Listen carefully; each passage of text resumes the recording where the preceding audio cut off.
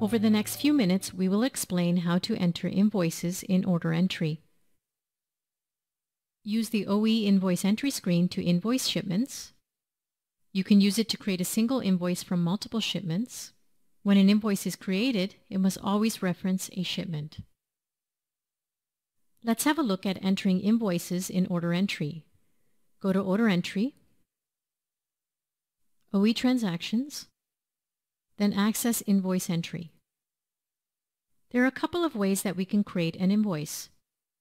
We can create an invoice against a single shipment, or we can create an invoice against multiple shipments. To create an invoice against multiple shipments, we need to enter a check mark in the From Multiple Shipments option. In this example, we are going to create an invoice for an existing shipment.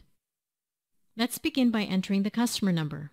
In the customer number field, enter 1200. In the shipment number field, click on the Finder button.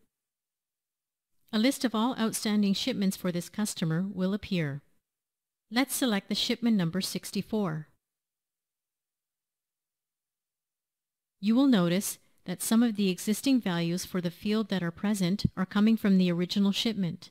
We can overwrite information that is not grayed out, such as the invoice date, location, ship to date, ship to location, description, and reference field.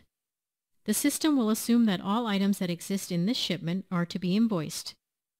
If we look at the bulletin board, we will notice that 2 items have shipped. By default, it will attempt to invoice both bulletin boards.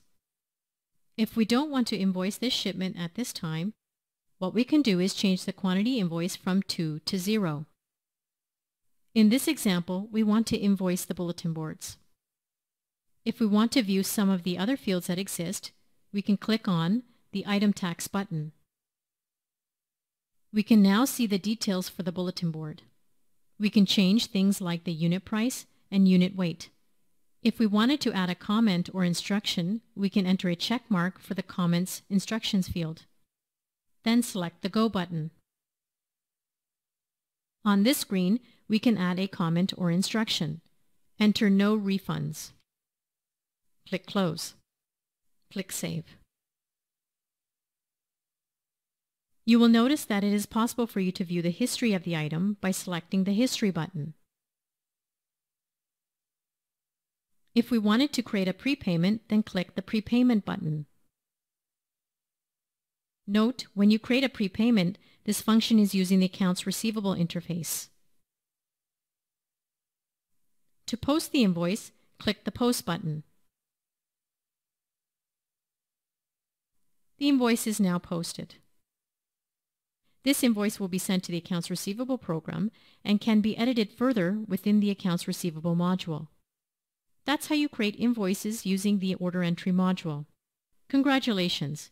You now know how to enter invoices in Order Entry.